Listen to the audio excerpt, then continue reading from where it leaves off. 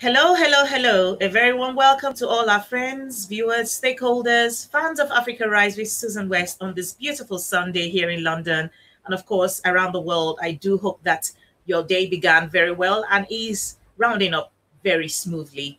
And unfortunately, our guest for today on Africa Rise with Susan West is joining us from the Republic, the DRC, from Congo, and we've been having technical issues getting him on. He has tried to come on for about an hour. We have battled it, and we finally decided to reschedule the topic or the broadcast with him today.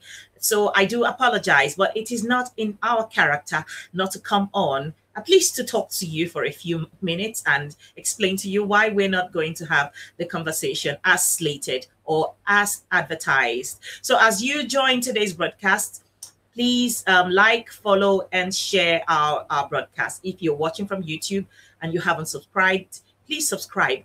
And one more thing, Facebook is now taking away the watch party facility, which means that everyone who doesn't like and follow us on Facebook or subscribe to our YouTube channel might not be able to see our broadcast after the 7th of April because Facebook will not allow for people to share or create watch parties.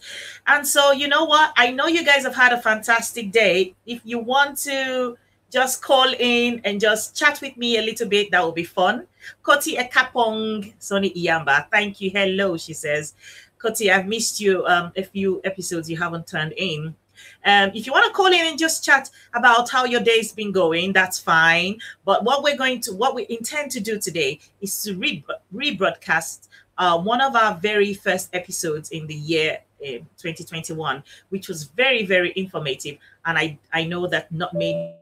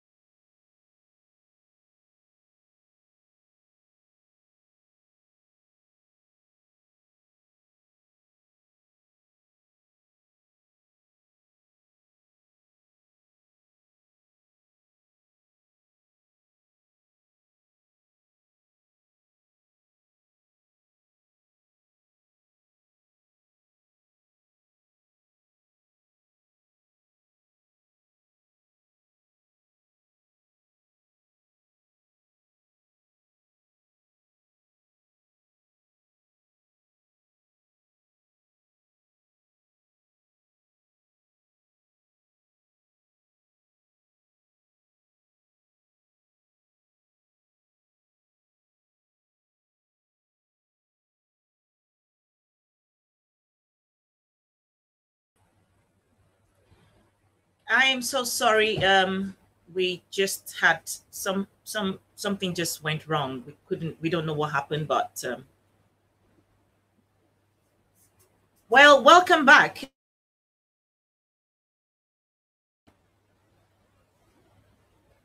Welcome back. Sorry about that.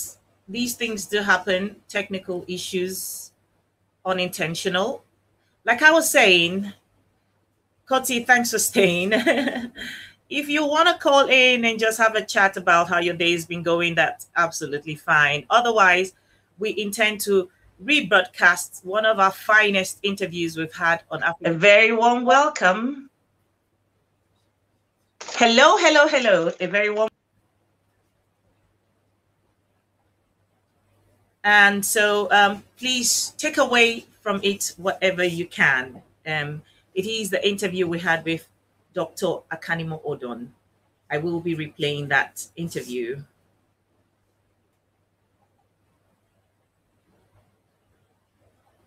has gone out of his way to make sure that we have everything we need, to begin the new year on Africa Rise. So, environment Rise. Happy New Year to you and also your viewers as well. Fantastic. Right. So, without taking too much of your time, just go ahead and tell us a little bit about yourself. So my name is Dr. Akanimo Odon, and I am the Africa Strategy Advisor for Lancaster University in the UK. But I'm also the Chief Executive of a small consulting company in the UK called EnviroFly Consulting. And what we do, we help develop international partnerships between UK and Africa organizations. My network and coverage covers over 30 African countries, so I'm always on the road. Though I haven't been on the road for a long time now because of the COVID lockdown. But within that, I'm very interested in capacity building. I'm very interested in knowledge transfer. I'm interested in the navigation of the gaps between academia, industry, and government, which I'm going to speak to at some point in the day. So that's a little about me. I'm passionate about Africa. I live in England. I'm Nigerian.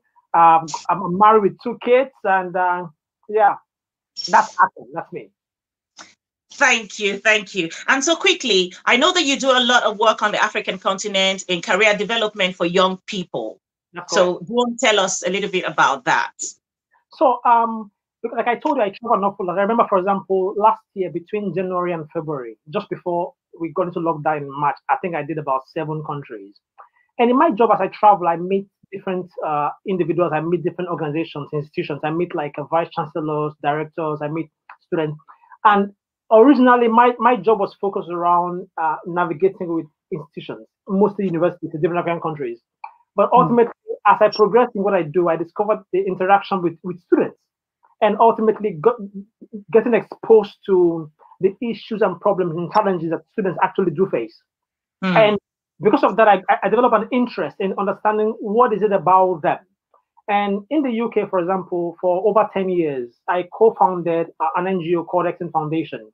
And for 10 years, we organized one of the largest international conferences of Nigerian students in the UK, which now nosedive into a conference of African students called TISCA. That was the International Conference of Nigerian Students Icons.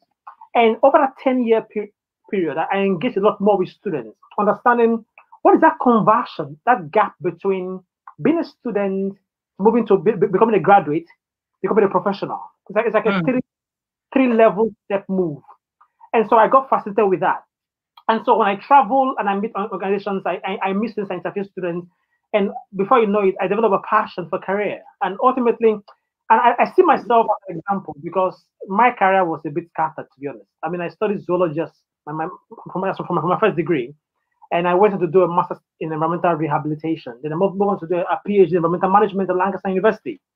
Right. But if you ask me right now, I mean, I try, but basically most of what I do is got no strong relationship or link what I studied, and I'm lucky. There are many students who don't have that connection between what they study in university and how they graduate into professional work. And I can give you many examples. And so that's actually how I developed this passion for careers. Because for me, Africa as a continent, its success, its progress, its sustenance and sustainability is dependent on the African youth. And if the African youth are still disenfranchised and confused, then we have a fundamental problem. So as much as possible, if I can do a little thing, maybe some little effort, some interesting initiatives or some schemes, and I'm able to mitigate those dimensions, I'm a very happy man. That's how I got into this. Yeah. Right. So this thing of studying something else in the university and coming out into the real world and doing something totally different from what you studied is not a uniquely African thing.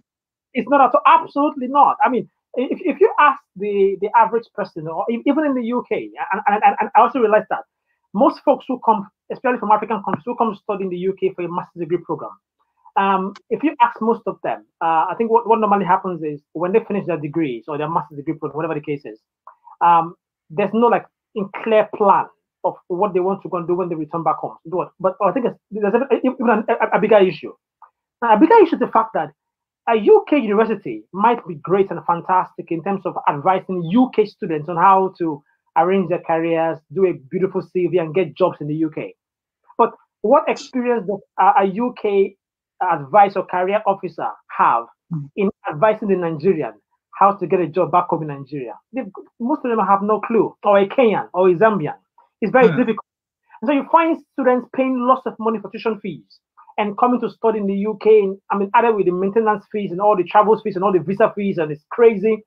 At the end of the master, suddenly go, oh my goodness, what am I going to do? I don't want to go back home. I don't have a job. To stay in the UK, if visa rules permit you, then you are okay.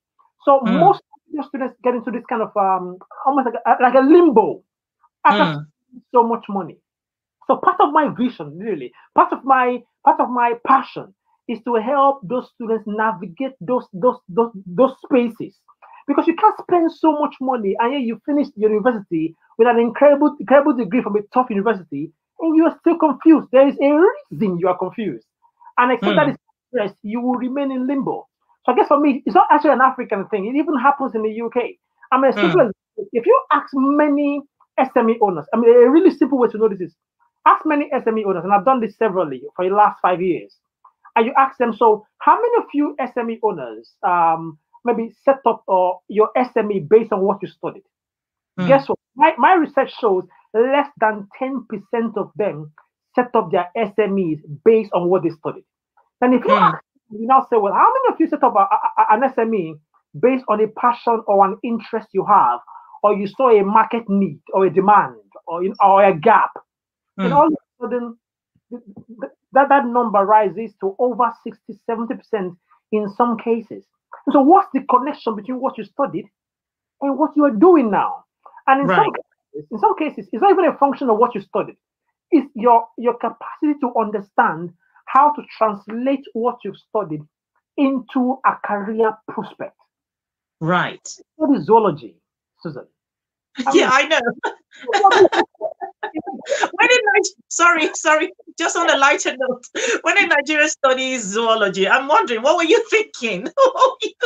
If you met a Nigerian who wakes up in the morning and fills a JAM form, like, JAM is a Joint Admission Matriculation Board, which is the official examination requirement or if like criteria to get into Nigerian university. If you meet a Nigerian who, when they are filling their JAM form, writes zoology, go and find the person. There's something wrong with them upstairs. There's every chance that the person is confused. The people who study zoology are people like us who couldn't study medicine because our JAM score wasn't very high. I remember I took my JAM score, and to get into medicine, you have to score 250 and above. My first JAM, I had 204. So I told myself, it's okay. They will give me zoology. In Nigeria, in some cases, they call it those epilepsy courses, the courses nobody wants to go to, don't touch, and you are put in one corner of university. That is the perception. I remember taking JAM again, and this time around I had 205, so it was just 1 point better than the last JAM I had. But the point is, throughout I was studying zoology, studying animals and fishes, how fishes breathe. What is my business with how fishes breathe? I mean, I'm not saying it's a bad thing, but what would I use that knowledge to do when I graduate? Or how lions roar, or the heart dimension of an earthworm? My goodness, kidding me. So, but my point is, if there was nobody to tell me systematically the specific courses or the modules or the scheme or if you like that I can use or tap into within zoology, and the link to career prospects, so that's easier. So I finished my first degree, or rather my first year in zoology, second year in zoology, and I kept thinking to myself, but how many zoos are there in Nigeria? I mean, you and I know there are probably only 1 or 2 zoos, and to find a reasonable animal in the zoo, it's a problem. So I kept telling myself, I better be the best in my class if I want to get a job in that zoo. That is how myopic I am. But the point is, I even think I'm even a bit exposed. There are many students who have no clue what they will do with their course. Just go to class, take theoretical and pass examinations, and when you finish, do for something. Now, to show you how things differ, I finished zoology. My first job was working in a bank. Can you imagine? What is the connection? Except there was a small zoo behind the bank, or they were keeping animals. I have no idea what the connection is. See, but the point is, I didn't realize that some specific skills that was being developed or inculcated in me as I was doing zoology were fundamental even to working in a bank. The skills, Right. analytical skills, simple things. Around team building. My goodness, I was the president of the zoology department. That's the zoology student union. I Right. picked up incredible leadership skills I didn't even know was transferable. In my mind, I would finish university and go and look for one zoo to work somewhere. It was my second year of zoology that I had a game changer. And this is important for career progression for students. I used to be a professor. I'm sorry I'm taking your time, Susan. But It's all right. Go ahead. Go ahead. I met a professor. It's Professor Lawrence Ezemoye. He's currently the vice chancellor of Igbenedion University, that's the first premier private university in Nigeria.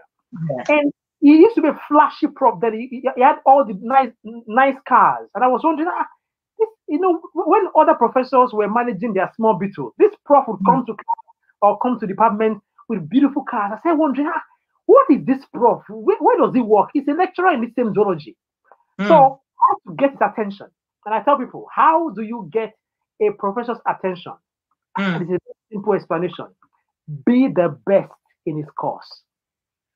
Or be the worst. I blasted the guy's course. They're no burnout. He took note of me. And so we became friends. So I started asking him, Prof, aren't you a lecturer in zoology? I mean, how come you are like in a nice flashy car, looking good? What work do you do? Then he tells me, that I'm actually a consultant to Shell, to Chevron and Mobil. These are big oil companies. And I'm thinking, what is the connection between you being a lecturer of zoology and working in oil companies? Then he tells me, no. He handles the environmental impact assessment. So he studies the impact of oil spills on soil organisms, on fishes, and soil biota. I'm like, really? Can you believe it was the first time I heard of the term environmental management? Can you believe that? Right. So I told myself, I said, listen, friend, I'm going to be the best in my zoology course. As I was finishing zoology, that's the reason why my master's degree was in environmental rehabilitation and my PhD was in environmental management. It exposed me to the fundamentals of environmental sustainability. But that is because I had some guidance. Absolutely, you had guidance. One of the things I've come to know, I have a teenage son who goes to school here, and I know that from year 7 to year 8 to year 9, they are already the school environment allows them to begin to think. They begin to get this support depending on their strength areas. They are somehow guided and directed towards the areas that they're strong in. And I said to my son, when I was writing my JS3 exam to go to SS1, there was no one to tell me, you don't have any business going into a biology, chemistry, and physics class, because this is what you're good at. You're good in the arts. You're good at this. You're talented in this. If there were people, instead of just leaving it to the children to just choose if they want to go in, because some of us ended up going there because we had friends there, or because it was something that was, what's the word now? Something that oh, sorry, I'm digressing. Welcome, Benson Rotendo Martin Yarari, our brother from Zimbabwe. And Zerubbabel, welcome. Agbonene, welcome. Doji William West, welcome. Some of the names I've scrolled up. I'm gonna acknowledge all of you. So you see, the thing is, the kind of education that we end up, I'm not sure about the other parts of Africa. You will be in better position to know that. But in Nigeria, it's a situation where they just abandon the children to just decide what you want to do as you go, as you move on. There is no mentorship, there is no guidance, to say these are the strong areas we have noticed that you're very good at. Why don't you look at it? Because I remember when my son was coming to say he wanted to do stuff, he wanted to take certain course, and he was told, why don't you, no one is forcing you, it's just a suggestion, because they've seen where your strong where your strength is. So I'll quickly go ahead. If you want to respond to that, fine, but I'll quickly ask them this question. With the rapid growth of the population, the African youth population, of course, with the UNDP have estimated that by 2050, it will be 830 million, So with a population that is fast outgrowing the rest of the world, I'm wondering, what does this mean? What does this mean for the unemployment in Africa generally? So it's a very good question you raised. I think it comes back to the same point. And just to go back to what you said, the issue across Africa, I've traveled across Africa enough to know. And it's funny, but the point is, when I meet Nigerians and they complain, I actually laugh. Because to Nigerians, it's not like saying, to Nigerians who are complaining, I can assure you that Nigeria is a lot better than many other African countries, and that's a fact. It's true. Mm-hmm. And so, but the point is, the issues remain. And you're talking about this explosion of youth explosion in Africa, and estimated to hit 840 million by 2050. And this is going to impact on employment. And the reason is because as long as Africans are graduating from university and they're thinking continuously about setting or working for somebody, so the employment leverage. So, but the point is, if there's no creation of jobs, then where would you work? So in my book, the way I've targeted it, I've called it the 3 E's. And it's fundamental. What are the 3 E's, or the 3 career E routes? The first one is employment. So I mean, you finish university, you work for somebody, yeah? That's E. Second, employment. Second E is enterprise or entrepreneurship. So you finish university and set up your own business, okay? Set up something and you employ others. Then E is education. So you finish your first degree and you like so much book like me, then you go and do the masters. You finish the masters, you like enough book, you do a PhD. So except Africans and Nigerians and Ghanaians and Kenyans understand that while they're in university, it's fundamental for them to appreciate these 3 E dimensions even before they graduate. Then it reduces their chances of unemployment. What do I mean? So normally, when someone graduates, what normally happens is you find a student who is looking for a job. So you put up a nice CV. So he finishes university and applies for a job. And then after 6 months, he doesn't have any job. Then the bills are piling up. He's sharing the same pot with his mom. And the mom is looking at him with the corner of her eye, saying, is it not time for you to be feeding the family? What are you still doing in my house? And before you know it, there is so much pressure. And then for the first time, they are considering the second E, which is entrepreneurship. Right. But because they're under so much pressure, whatever they see, they do. There's not enough planning. Are you following me? Right. In some cases, some people would finish, as they are finishing university, it's already clear in their mind that they want to open their own company, okay? And then they finish university, set up their company, and after 1 year, they lose a big contract. Everything comes crashing down. So for the first time, they're considering, now I need to get a job. That's considering the second E, employment. Right. Now, my issue is this. Imagine if every student were prepared while they were in university. I mean, 3 years, 4 years, 5 years in some courses. It's a long time. While you were doing all of that, you're preparing for the 3 E routes. So if you finish university, look at me. It's a long time I've worked for somebody. Over 10 years.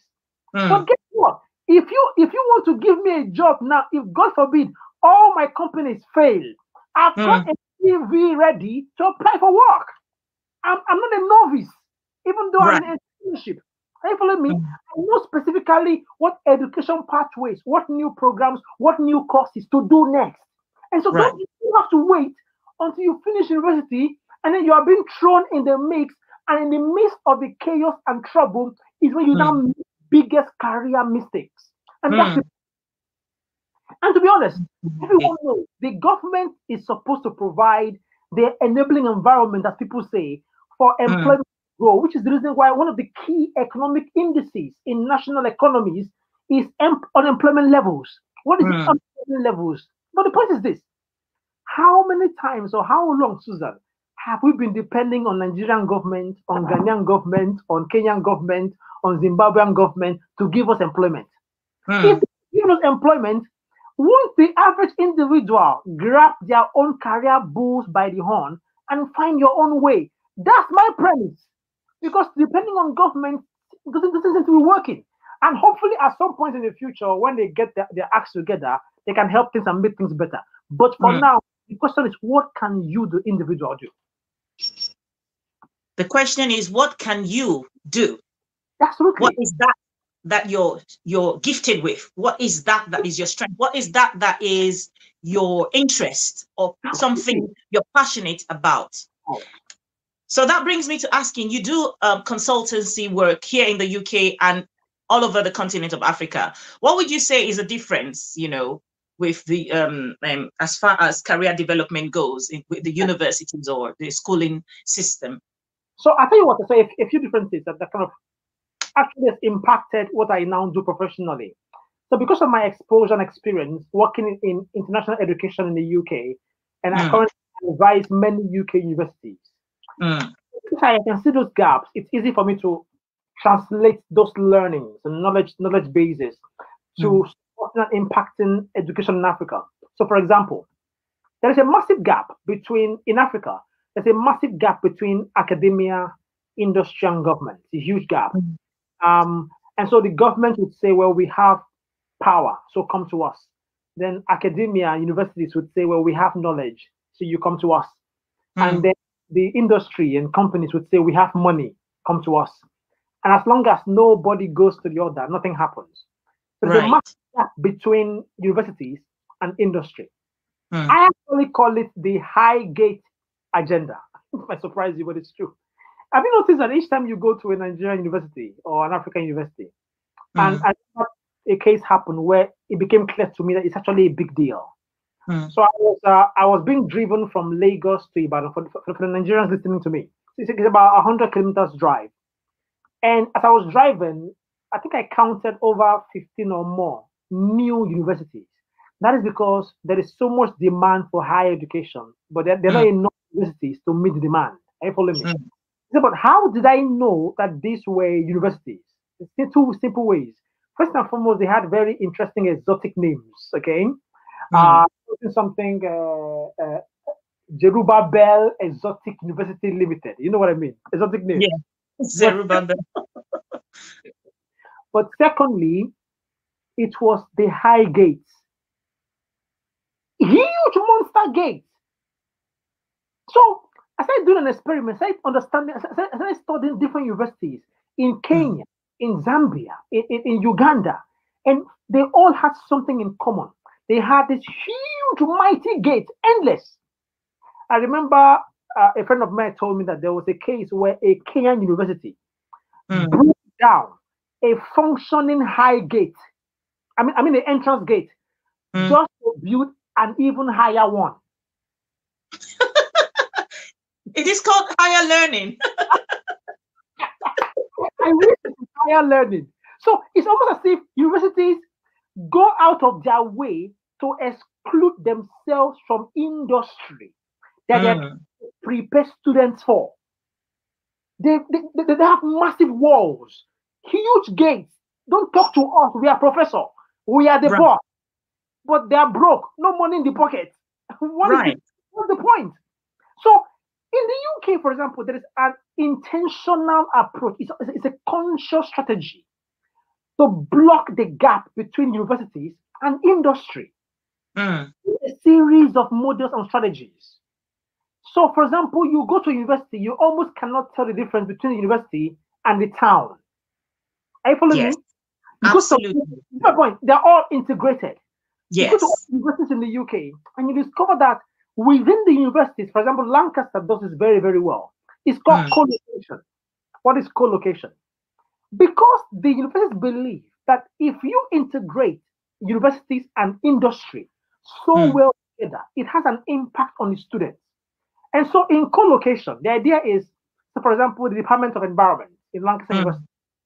What if I told you that the Department of Environment at Lancaster University has over 23 environmental companies, SMEs, resident in the department?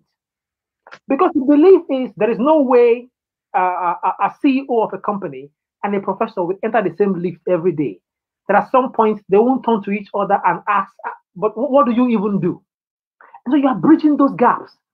And so how do you increase those leverages to help make it easy for universities to interact a lot better with these companies?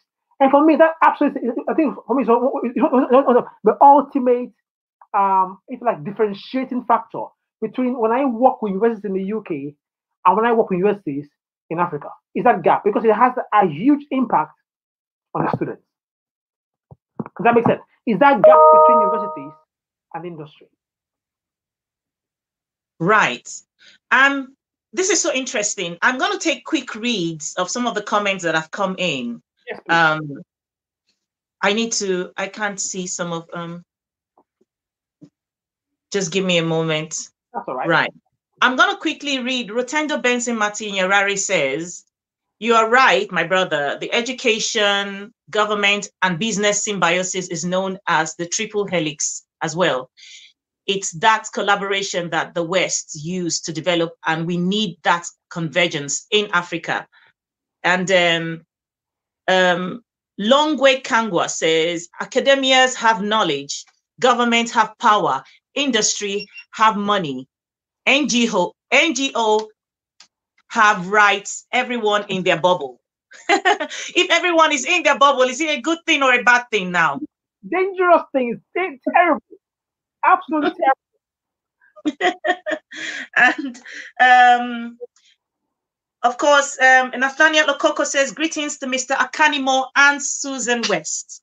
Rahina Ben, welcome. I see you. And right. So I'm going to continue taking more comments as we go on. But quickly, I'm going to go on to talking about your book, which I have here. I've got a signed copy here, The Graduate Code. The Graduate Code. Such a fantastic book. I started reading it and I said to my son, he's 15, I said, you must read this book. I was not as fortunate as you are to get opportunities like this. I remember one of the comments is, in every professional, there is a student, and in every student, there is a professional, something like that. Why did you decide to write this book? So that phrase is, in every professional, there is a student wanting to learn. Right. And in every student, there is a professional there waiting to earn. Waiting to earn. That's correct. And until you are able to connect both worlds, the world student and a professional, then you're in a problem. See, the issue is this. Many students don't realize, this is very important, that they've got two status. It's because it's a very simple trick, but it's a powerful, powerful revelation. Once you understand it, things are different. When you understand that as a student, follow me, that you are a student, that's your first status. Your second status is you are a potential professional. Potential professional. PP. You are in status. You are a student, except you are like some students who want to remain in the university forever, not live there. You finish, you die there as a student. Well, if you are that kind of student, you shouldn't be on this call. Please, could you leave? But if you are a student and you're looking forward to working or setting up your own company or graduate, then that means even at this moment, you are a potential professional. Right. Students who make it, the fact, who make it as a professional, is students who can operate in both status while they are in one location. As a Absolutely. and as a potential professional. Because when you understand, when you're leaving your house, going to class in the morning, and your psyche and your mindset understand that you are a professional in the making, it affects things you do. It does. So I'll tell you a story. So I remember it was in Nigeria. I was addressing a room of about 200 students, over 200 students. And these are final year students, by the way. So I remember asking a series of questions, and I asked and I said, so how many of you final year students have loved the course you are doing? And only 5 hands went up. Susan, there's trouble. But only 5 final year students who were just about to leave university loved the course they were doing. That itself is first trouble. So I now said, okay, wait. Okay, second question. So how many of you, even though you don't love your course, have an idea, a sense of what you might want to do when you graduate? The hands were ridiculous. Right. And I asked the final question. So how many of you have an idea of what you might want to do, even though you don't love your course? Less than 5 hands went up. For me, that is almost like that is chaos about to happen, and you wonder why Africa is confused with so much unemployment. When people graduating even have no clarity or no idea of what they want to do afterwards. After university. So I remember I told myself, so friend, you have to read this book because students cannot be this confused. Even if the book is to give a sense of direction, no matter how small, people need to have some sense of clarity of what they would want to do after they've spent 4 years, 5 years undertaking a course. That's why I wrote. Absolutely. You know, when you mentioned about a lot of the students, final year students especially, not even sure of what we're going to do or if they love the course, I will tell you, I was one of the people when I first tried to gain admission into university. I came from a polytechnic studying mass communication and then wanting to study something in line with that, and they would not give me what I wanted to study. I refused going to the university three years in a row because I was thinking that if I was stubborn enough and kept asking for a particular course, then I would finally get it. But guess what? I didn't have it. I was never given that.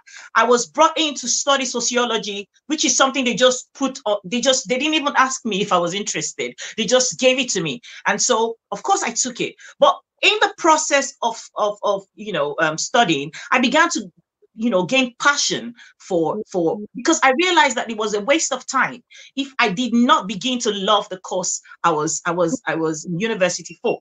But of course, I always knew that it was going to be helping me gain some transferable skills, even as I studied sociology for what eventually I wanted to do, which is remain in media, be on television, do journalism, whatever it was that I wanted to do, aside from the other things that I do, the other many things that I do. So what would you define as your international African professional? Or who would you describe? It's a really good question. And so maybe I'll put it this way. So before COVID, if you ask the average person, how many countries did you go to? This is very important as well. How many countries have you been? So maybe they haven't been to many countries physically. So Nigeria, maybe Ghana, that's it. But if you ask many people now, how many countries have you virtually been to over the COVID period? The numbers will go out of the roof. Susan, do you know in my house in Lancaster, I've been in 25 countries virtually without leaving my house. Okay? So now, but the point is this.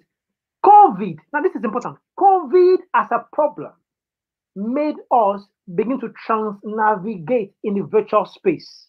Okay. So the issue is this. Is it that COVID brought the assets and resources and equipment and materials you needed to navigate virtually? No. Internet was there before COVID. So you could navigate virtually if you wanted to. Right. But you never considered it important to do that. Mm. So the world is globally connected, and nothing has shown us as much as COVID has. Mm. You are a Kenyan living in Kenya.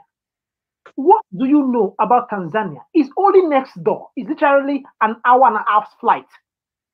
What do you know about Tanzania? Do you know that there is somebody looking for your skill set and capacity next door in Tanzania? But as long as in your mind you've created a bubble for yourself that you're a Kenyan professional, you will only be exposed to Kenyan opportunities. Do you know that some 8 years ago, 8, 9 years ago, my LinkedIn nomenclature, my title on LinkedIn was Nigerian expert. But I realized that for over 6 months, Susan, all the links, all the contacts, all the requests I was getting had to do with Nigeria. Right. So one day I woke up in the morning and I said, well, wait a minute. What will it take to call myself African expert? So at the time, it's true, it's a simple question. At the time, I knew something about the Ghana, I knew something about maybe Kenya. So I changed my nomenclature to African expert. In a space of 1 or 2 weeks, I was getting bombarded by requests and opportunities from other African countries just by a change of name. Everybody listening to me, try a small experiment. It's very simple. Ask yourself, which of these two would you like to be called? A, I am a Nigerian professional. And I'm interested in overseas or international work. Or B, I am an international professional. I just happen to be living in Nigeria. Absolutely. If I'm right, if your audience or your listeners are listening to me, could they respond A or B in the chat section of WhatsApp or Facebook? So we can see what people are saying. People should respond. What would you prefer to be called? I am a Kenyan professional and I'm interested in international work. Or I am an international professional who just happens to be living in Kenya. In Kenya. What would you prefer? See, when you restrict, and it begins with the mind, when you restrict your space, you restrict your mind, it affects your placement. Yes. When you restrict your space, you restrict your place. And so the international African professional is the professional that understands that your skills, your capacity, your competence, your expertise is not only relevant in your geographical space, there is a potential for its relevance and application in other spaces. And so because you are aware, it drives your action. So for example, if I told you one of my New Year's resolution for 2021 might surprise you. But guess what it is? I told myself, and this year, part of what I want to do is to increase my network in Egypt and Morocco. Right. That is because I am well known. I've got incredible network across different African countries. So this year, and friends, it has to be a conscious thing to be international. That means I not only just wake up in the morning, I'm conscious with which friends I accept. You know, many people wake up in the morning and they just see Facebook, the friendship, accept, welcome, accept, criminal, accept, favorite, you know, accept. You see, so that is the dimension of an African international professional, somebody not restricted by geographical space, by boundaries or your location. You are able to interject, you are able to interact, you are able to navigate, maneuver spaces to be relevant in a global space. That's what it means. Wow. Wow. I'm going to take quick reads again. Yes, there is Nelly Longway Kangwa, who says, amazing book. I've read it 10 times, back to back. The Graduate Code is my oh, wow. This person has read your book 10 times. 10 times. And Laurel Zero. Okay, Zerubbabel. I'll just go with Zerubbabel. Dr. Odon, 100% fact. I remember my friend far back years studied engineering at Unilag, but ended working at Unilag as a radio presenter. I studied business administration, but here I am working as a presenter. Though my dream course, oh, it jumped up. It's where all this, though my dream course is mass communication, I was so desperate to get admission, so I just rushed the opportunity I saw at Yabatech in Lagos, Nigeria. Susan, great job. Oh, absolutely, absolutely. You necessarily don't have to be hard on yourself if you're studying, if you're working on something else totally different from what you studied, as long as it's something you enjoy and you're passionate about. Absolutely. Absolutely. And so in this COVID-19 new era of COVID, you know, what ways would you say a professional should develop their careers for sustainable success? So I mean, there are a range of things, to be honest. I mean, I think it's maybe I just give some very high level points and how some strategies for developing your career. So first and foremost, think about yourself as any career. The sustenance, this is very important. The sustenance or the sustainability or longevity of any career is based on your capacity to provide a solution to a problem. Mm. The reason why Susan at Africa Rise is because there is a problem of the lack of incredible information about Africa's growth and development. And so the reason why you own this show is because you are providing a solution to a problem. Coca-Cola as a company, okay? What problem? There is no company, no individual, no organization, no institution you can think about. By design, by default, they are designed to provide a solution to a problem, or else it's a waste of time. Coca-Cola as a company provides a solution to the problem of thirst. In some cases, to the problem of the lack of sugar. But the problem is some people don't like too much sugar. So what did Coke do? Coke designed Diet Coke that reduces the sugar. It's still providing a solution to a problem. As time progressed, the company Coca-Cola realized some people don't like sugar at all. What did they do? They designed Diet Coke Zero. This one is Coke, tastes like Coke, is sweet me for body like Coke, is Coke, but it has no sugar at all. They are still providing a solution to a problem. Then they discovered that some people love strawberry.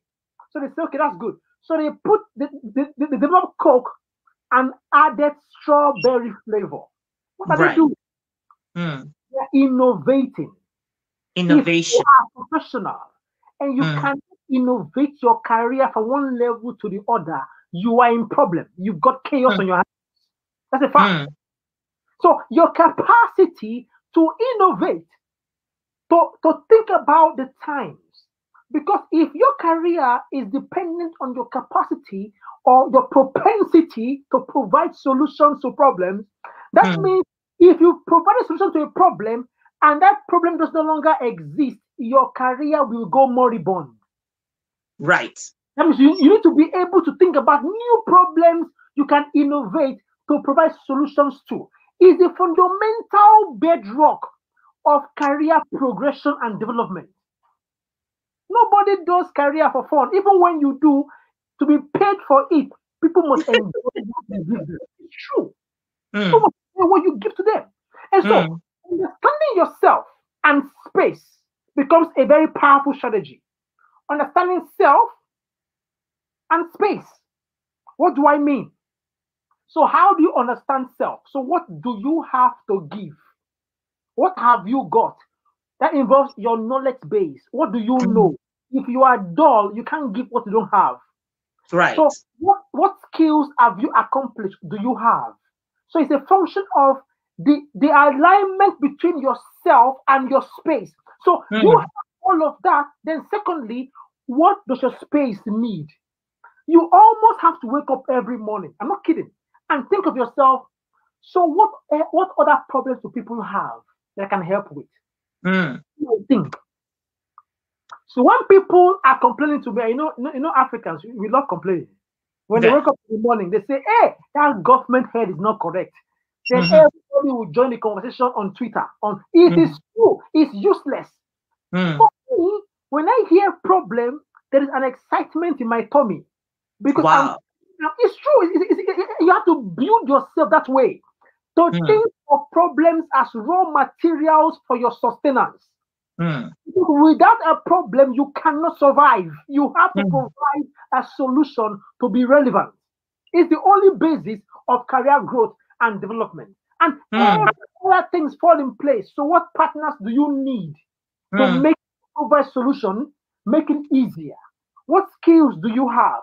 What knowledge do you need? What is available in your spaces? And all of that becomes a fundamental premise to grow the career. Right.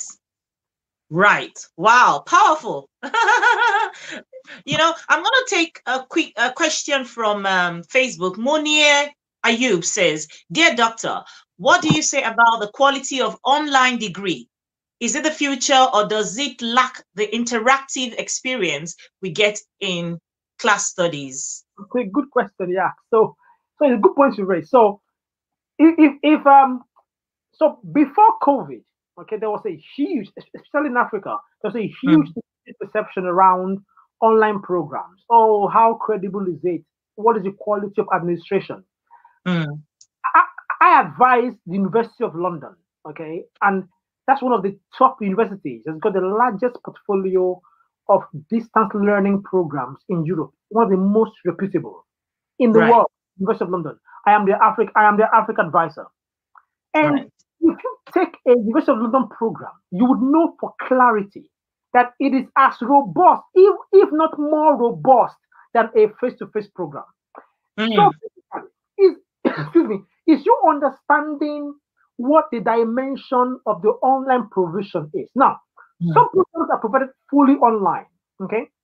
But the elements around interactivity, around engagement, maintaining quality, understanding content, and how you present the content are the key things that make that online program powerful enough so it's comparable and even better in most cases than face-to-face programs.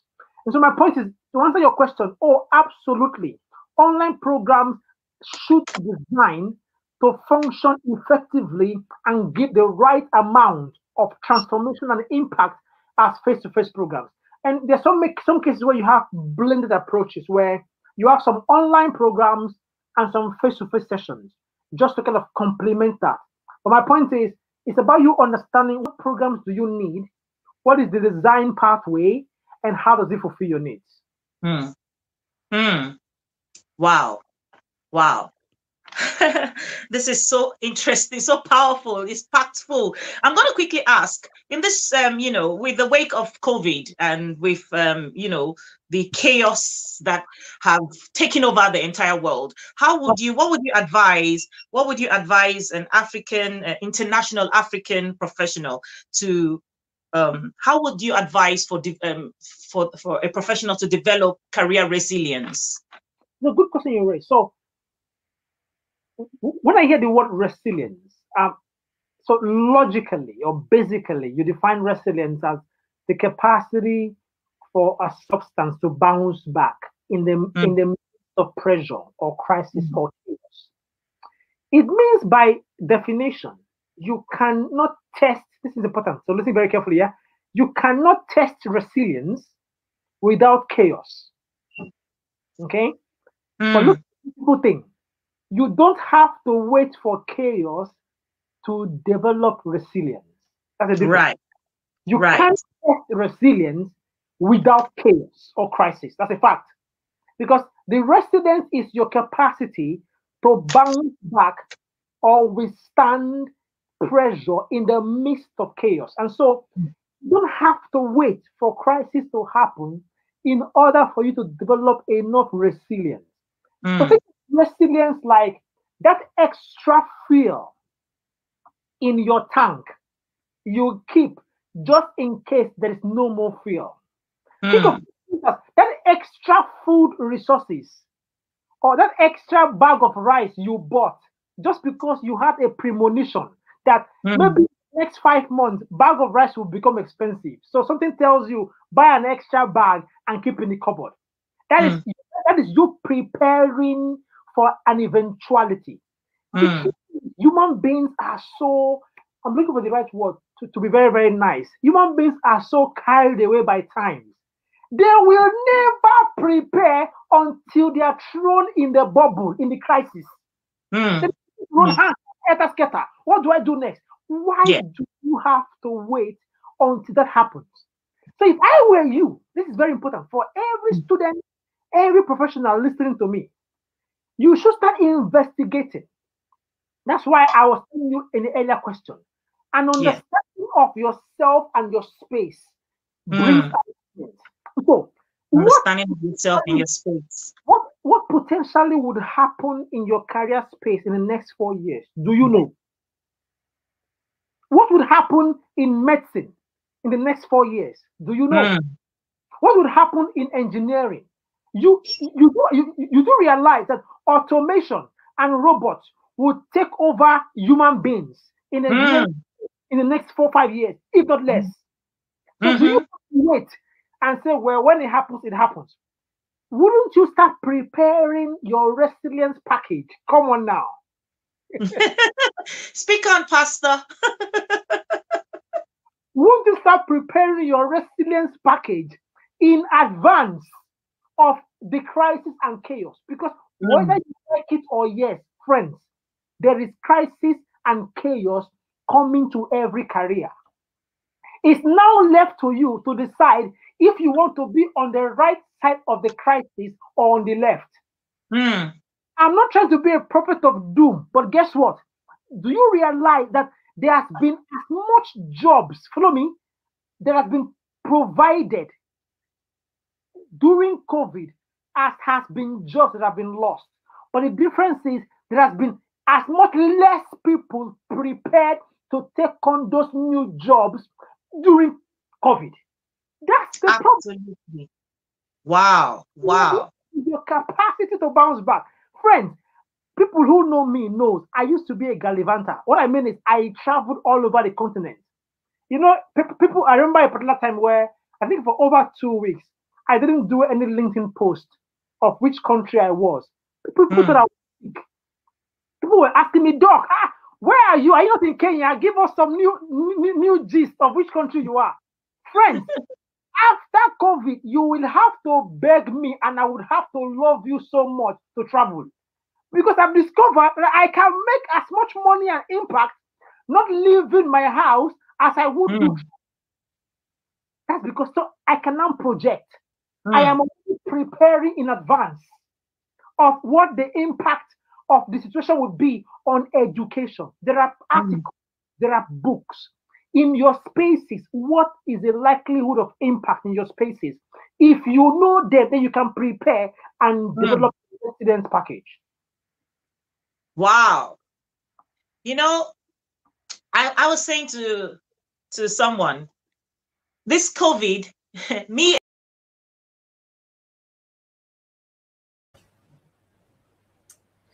Okay, I apologize. Well, this is the much we can take today on the rebroadcast of our very all-important chat we had with Dr. Akanimo Odon. And of course, if you are joined in from the very beginning, we did mention that we had technical issues with our guest for today, who was joining in from the DRC. And so we had to reschedule the broadcasts for another time when he will be able to join us from a good network area. And so that's the much we can take. Like I mentioned earlier, please like and follow our page on Facebook, because Facebook will be taking away the facility of creating watch parties, because I know a lot of people join us via watch party and haven't liked or followed us on our page. Our page is SWOB21, is SWOB21 on Facebook. So you just type in SWOB21 and search it. You will find the page. Like, follow. And of course, if you're watching from YouTube and you haven't subscribed, please press the bell button right now. And well, subscribe. And then when you do, press the bell button. I do hope to see you again next weekend. Of course, on Instagram, we are Africa_rise.tv. I do sincerely apologize. We don't have control over many things, especially the network. So our guest was really sad that he couldn't come on today, but we do hope to see him talking the same topic next time. I will see you next weekend, God willing. Have a wonderful week ahead. Bye-bye.